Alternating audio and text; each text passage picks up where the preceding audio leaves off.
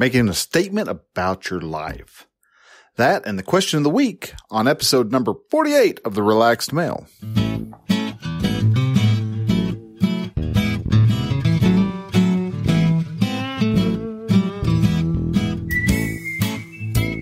Hello and welcome to Relaxed Male, a podcast that helps men change their relationship with themselves. I am your host, Bryan, and I am a men's life and mindset coach who is here to help you understand that you don't have to suffer at your own expense. You can live your dream, and I encourage you to set, then pursue your goals. So join me as I change the mindset and attitudes of men so that they can be the leaders of their families and their destinies. Hey man, hello and welcome to Relaxed Male. All right, so we've got this week, we're going to be talking about making your life statements, making a vision statement is another way to look at it. And it's a really interesting concept to actually have in your life, to actually implement something of this line because it helps direct you. And we're going to be talking a lot about that here soon. But right now, I wanted to actually talk to you about the question of the week. And the question of the week this week is actually brought to you by the Brotherhood of Men. Now, this, if you're not familiar with what the Brotherhood of Men is, this is a group of men who get together each week at the same time, and they help each other through the different trials and tribulations and barriers and brick walls that we come up with and come up against as we're trying to become the best man possible. And if you want to ever be able to succeed, one of the things that you actually need is also a part of one of the four pillars of being a relaxed male, and that is community. And the Relaxed Male has a community called the Brotherhood of Men. These guys are all committed to making sure that you succeed. And in turn, you become committed to making sure they succeed. And as the tide lifts all boats, we as a group help each other to overcome those pesky, addictions that we may end up having. We may be a smoker. You may drink too much, things along those lines. We like to try to help ensure that you get yourself onto a path where you have a healthier body. You have, your mind is growing and developing even more, where you're growing your community. You're active in different groups. And you're becoming the best man possible and showing that your son that, hey, this is what a man is supposed to be like. We don't just sit around and do nothing. We are always striving to better ourselves. And that's one of the best ways of being able to help your son, because especially if you've not ever made any large changes in your life and you start making changes and things start coming your way, then they start looking at it going, hey, wait a minute. What's Pops doing over there? What's he doing throwing a big old rock up and down the yard for? And you go and ask him and you tell him, well, I'm working my upper body out this week. And I just wanted to be able to do it and be able to hang out here with y'all. And so I found this, 50-pound rock that I'm just going to toss up and down the yard a couple times. And he's like, oh, wow. And so eventually he will start grabbing that rock and throwing it around. He may do it a couple times and decide, yeah, this isn't for me, and leave you. But he sees the actions that you are taking to make yourself better. And in doing so, you're inspiring him to make himself better. And that's what the Brotherhood of Men do. Each man is an example of what we can be, and that we're always striving to become the best man. So if you would like to be able to join the Brotherhood, please, man, I would love for you to go to relaxedmale.com/brotherhood, fill out the application the form down below. I'll get a hold of you and we'll have a discussion and we'll see how well of a fit you are for the Brotherhood. And with that, let's go ahead and let's jump into the question. Now, the question of the week is if I have anybody who actually sends me a question or comment or anything like that, I feel needs to be addressed, then I address it. If I don't, then I normally jump over to Quora and I grab one of the questions there and answer them. This week I got, how do I get good grades with living with a toxic family? My stepdad hates me and is, always starts yelling at my mom or just in general when it's lecture or test. Now, the person ended up leaving the question, as an anonymous person. So I can't, just describe them, tell whether, it's a guy or a girl, but there's a lot to unpack here. If I can actually talk, my talking's not working. We're cold weather today. So we're expecting some possible ice over here in the world of Oklahoma. And so, I don't know. Maybe the cold is affecting my ability to speak. Probably not, because I have trouble speaking anyhow. But anyhow, what I would, essentially went through and started off with was I would first ask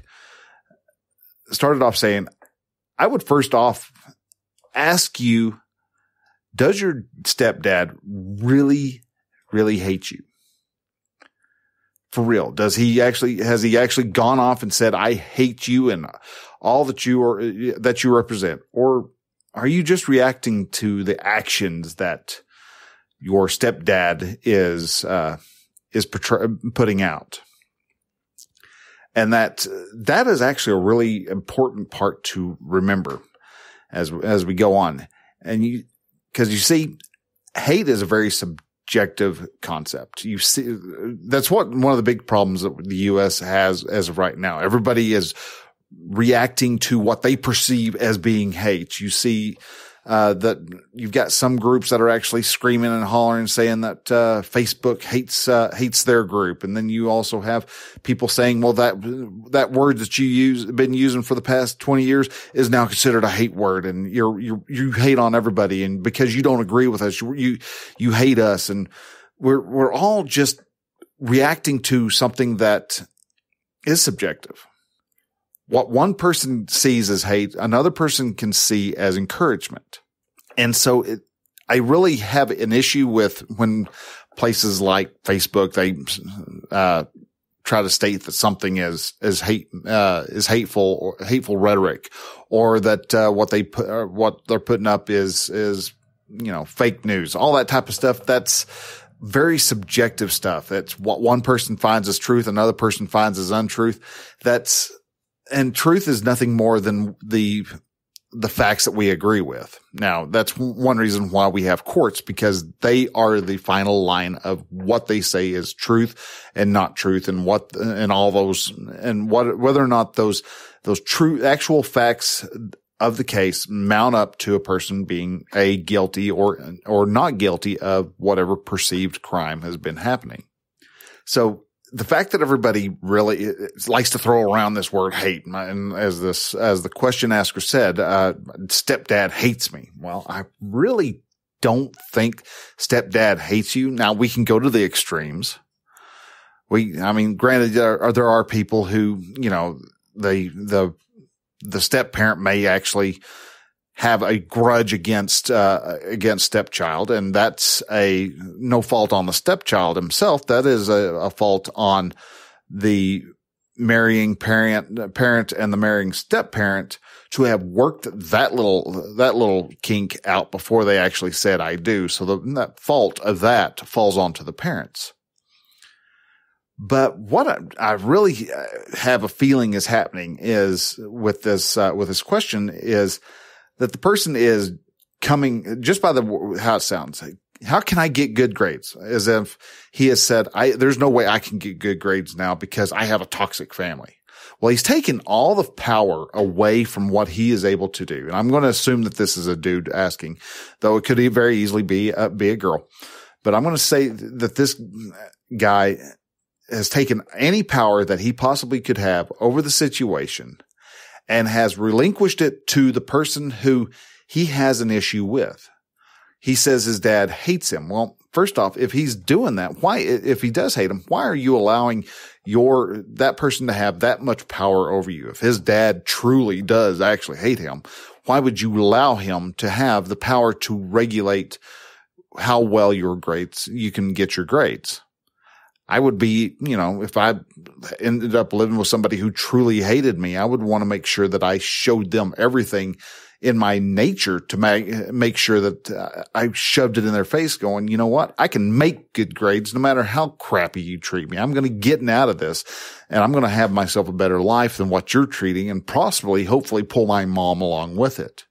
But the reason that I find that interesting is because now, and I reply, and I'm reading from my response now is, now who is really feeling that hate? You are. Why are you feeling hate? That is the question. You are feeling hate because you are reacting to the circumstances that are neutral. And yes, all circumstances are neutral. I can catch people from time to time trying to push back against that particular statement. Not everything is neutral. Yes, every circumstance is neutral until you apply a thought to it. And then that thought is only your thought. And so you perceive a circumstance to actually be, whether it's a positive event or a negative event. Proof of that, 9/11, when the towers fell, most people in the U.S., they thought that was a very bad and negative event. There were radical Islamists over in the Middle East who were seen dancing and celebrating the fact that the Twin Towers fell. An event is negative or is neutral until you apply a thought to it. So dad may be yelling at him and throwing a fit, and mom may be stepping in. I'm through these different conjectures into the discussion, because who knows, maybe he snuck out. Maybe he didn't mow the lawn. Maybe he was supposed to clean the dog poop out of the backyard. There's any myriad of events that could have done that maybe stepson did not do. And the dad is now upset because stepson never follows the rules, or at least he sees the stepson never follows rules. Does he? No. But again, that's dad playing the victim. You got a victim playing a victim here, or playing against a victim. And so dad may be angry and he's trying to pull his power back, and doing so, he's yelling and stomping and making noise and interrupting son's ability to study. Well, I used the example in here of showing, first off, I went through and I explained the whole path of how from a circumstance to an action, because if you've heard me talk about it before, you have a circumstance. That circumstance creates a thought. That thought generates your emotion. That emotion then leads to an action, which leads to a response. The emotion leads to a response, which leads to your action or results. Action, then results. I'm getting myself backwards. So anyhow, you have an action, and that goes to your results. So what happens? Dad's angry, dad's yelling. Well, that could be because, son was laying there in bed. He had was laying around in bed. He had an emotion of being bored. And so while he had this emotion being bored, he decided to see what girlfriend was up to, and snuck out and went to girlfriend's house. Dad caught the fact that stepson snuck out of the house and started yelling at him. Because he was yelling at him, mom stepped in and was trying to protect her son.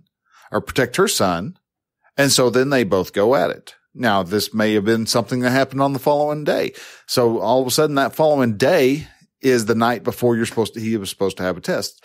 See, there's a lot of little nuances in there where I was like going, this is definitely a victim, because it's always when starts yelling every time he has yelling at his mom or at other people in general when he has a lecture or a test. Okay, so that's where I get the full sense that he's wanting to try to pull a victim card. And people don't respect victims at all.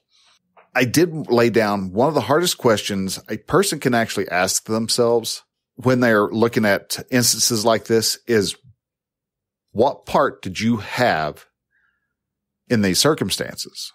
What part did you actually play? And if he's really honest and owns up to what he's done, he'll see that, well, I snuck out. All right. Well, good. You now know how to keep your dad from yelling at you. Don't sneak out. You can figure these little tidbits and nuances out when you start actually taking responsibility for your different actions. And so how do you actually keep, say he was actually in a very toxic environment. Like, of course, I'm not a fan of the word toxic family, toxic relationship, things like that, because that implies that there are people walking around and have fangs or have some type of poison oozing out of their skin. And no, they don't. Because again, you have control of your own emotions, and people want to try to use a toxic relationship as meaning that they have the power to make you sick, have your, affect your emotions. They infect you or toxicify how you feel, where you're not always feeling happy and giddy. And well, you're not ever going to always feel happy and giddy. You're going to have times where you're not feeling too great. Your grandmother died, you lost your dog, things like that. You're going to have ups and downs. Life is 50-50, 50% pain, 50% pleasure. That's just how life is. How you deal with the pain and how you deal with the pleasure is completely up to you. So if you can take the events that are happening in your life, and whether these people are, fully toxic, or a better way to say that somebody's toxic is to say that they are emotionally immature. And yes, you can have a 50-year-old man and he be emotionally immature. So say these in a household where both adults are emotionally immature. Well, that's where knowing the facts of you have control of your emotions. You have control of what you feel. If you don't like what you feel, you can change the means of what you're thinking about that particular event. Well, he's trying to teach me something. He's wanting to make sure that I don't get hurt. You can change how you look at it and look at. Now, he may not be responding absolutely appropriately. He may be going overboard. Yeah, maybe you were out in the backyard and he wants everybody inside the house and the door's locked by 8:00, and it's summertime, so you don't get in. It's still sunny outside for another hour and a half. And so you come in and he throws a fit. Well, that's on him. That's a bit on you because you were outdoors, you broke the rules, but the way he responds to the fact that you broke the rules is entirely upon him.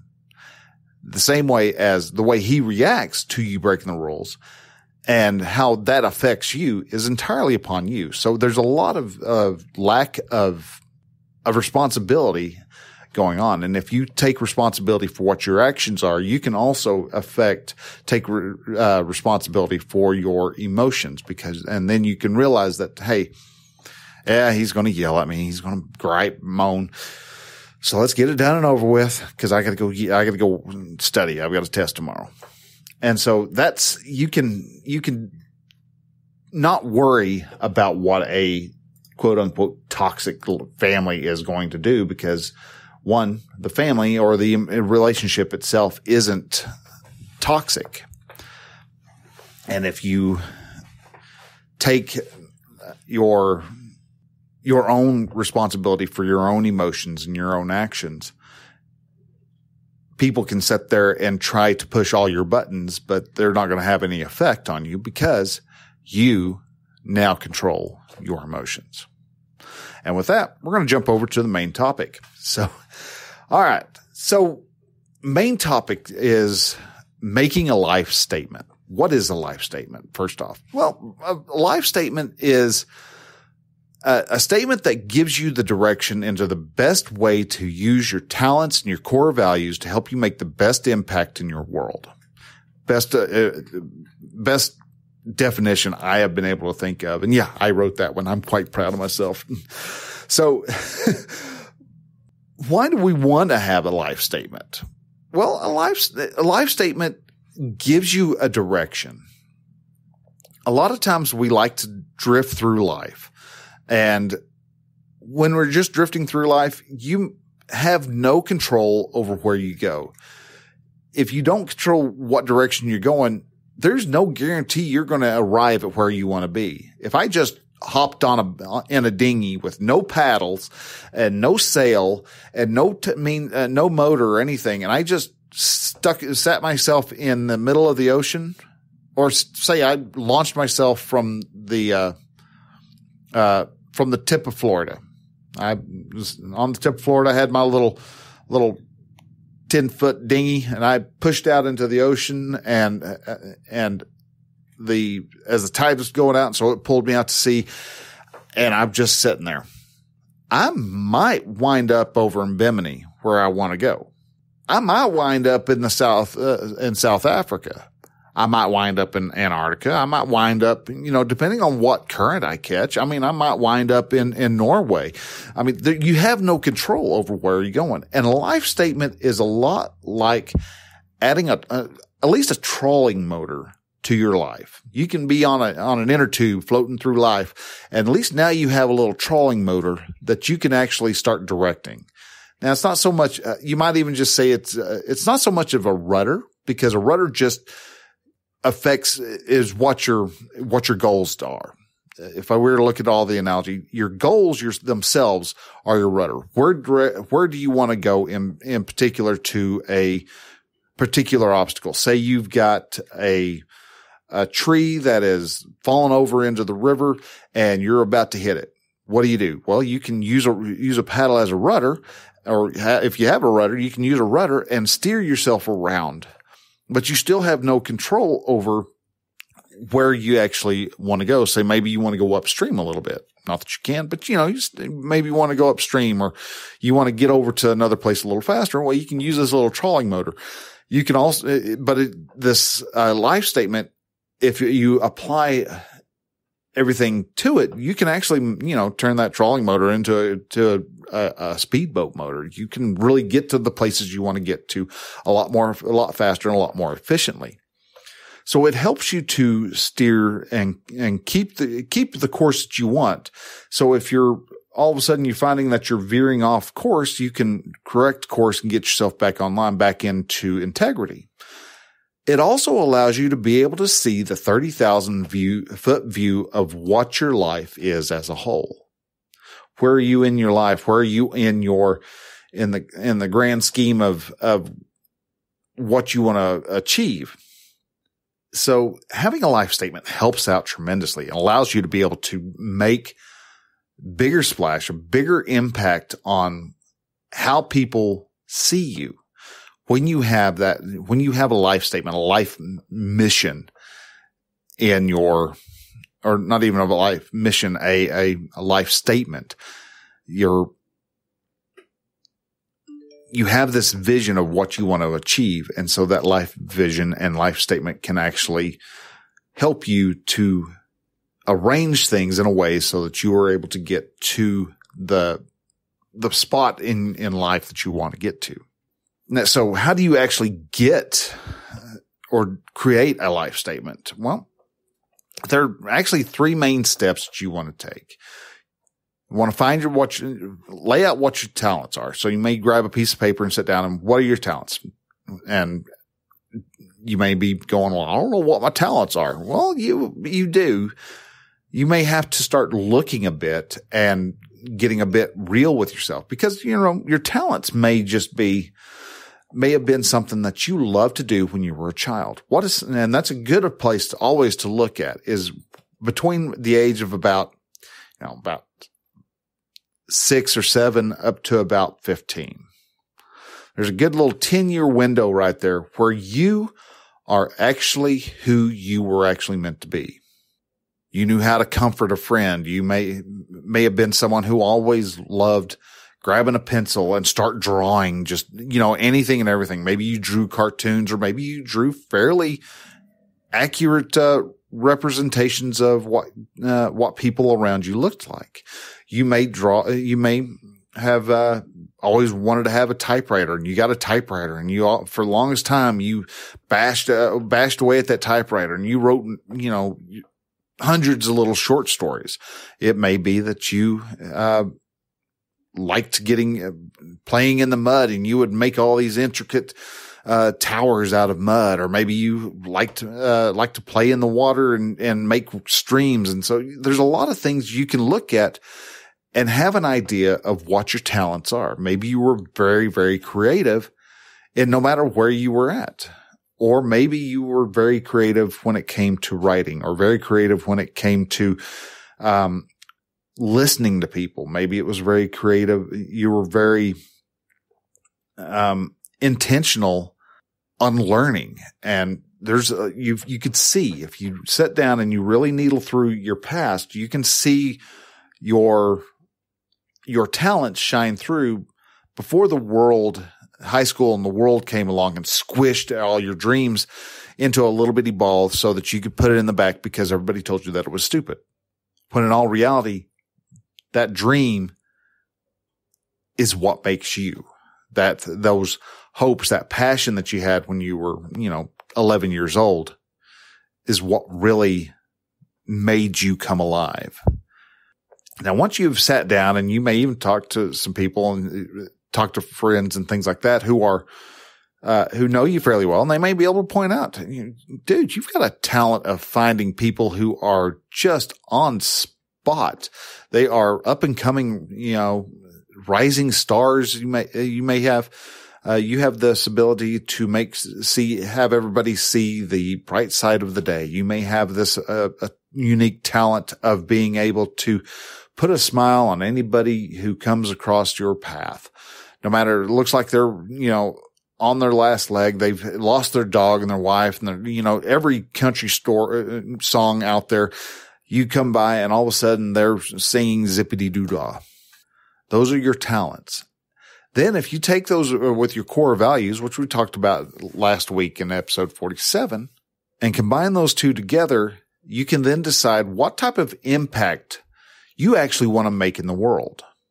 So you can start assembling those, and you can have,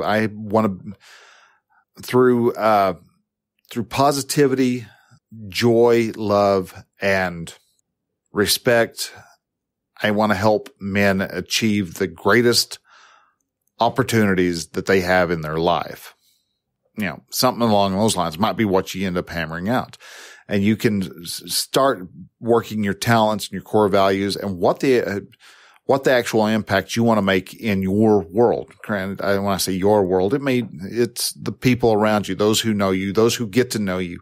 All those folks around are the ones who will become a lot more surprised, and a lot more, they will be the ones who see that big change that comes into your life. And when they say, when one day when you pass, they're all sitting around, they all start saying, well, I remember old John, boy, he could put a smile on your face. He was quick with a joke, and one of the hardest workers I ever knew of. Well, those are key points that you can actually put inside your life statement. And how do all your talents and your values, how do they come together to achieve that final major impact on, and how do you make the changes around you? And when you are able to figure that out, write it down, then write it, word it out and rewrite it until, you get it down to 1 or 2 sentences. It doesn't need to be this giant dissertation of who you are and what you are. It's not supposed to be your manifesto. It's supposed to just be a statement. So 1-2 sentences. And then when you do that, if you have a journal, write it on the inside cover of your journal, so that when you open it up, you can see it and you can read it aloud. Keep repeating it and saying it aloud until you actually have that memorized. And then as you keep working through life and you keep achieving your goals and going through and maintaining the missions that you're wanting to maintain and completing those, you'll see that you keep making little subtle corrections to get to that one point where you're making the most outstanding impact in other people's lives for whatever your values are and because of your talents. So guys, I want to thank you for taking the time to listen. If you like this show, man, if I could ask you one huge favor, if this particular episode meant anything to you, share it out. We can't grow unless we start sharing the show out and start letting people know that, hey, there's a show out here that is just helping men out tremendously. So if you know someone who this would affect or someone who might benefit from this, share it to them. All the different podcatchers out there have a share button these days. If not, you can just send them to relaxedmale.com /48, and there they can actually look up and listen to the show through the webpage. If you like the show and this is your first episode and you like it and you want to get more automatically brought to your podcatcher of choice, then go to relaxedmale.com /subscribe. And there's all the different ways and all your different podcatchers out there that will actually help, that you can actually click on and subscribe in your show. The more people that listen, the more that gives me gas in the tank and lets me know that I'm making an impact and I'm sharing I'm able to help you men out there to become the best men possible. If you want to return a favor, you can also go to relaxedmale.com /podchaser. That's PODCHASER, Podchaser. And there, leave a rating and review on the Podchaser site, and that would do me great. Also, kind of gives me an instance of being able to see how well I am doing, as opposed to where I need to improve. So, with that, guys, I'm going to go ahead and I'm going to let you go. Thank you again for listening, and we will see you next week. Till then, go make a statement.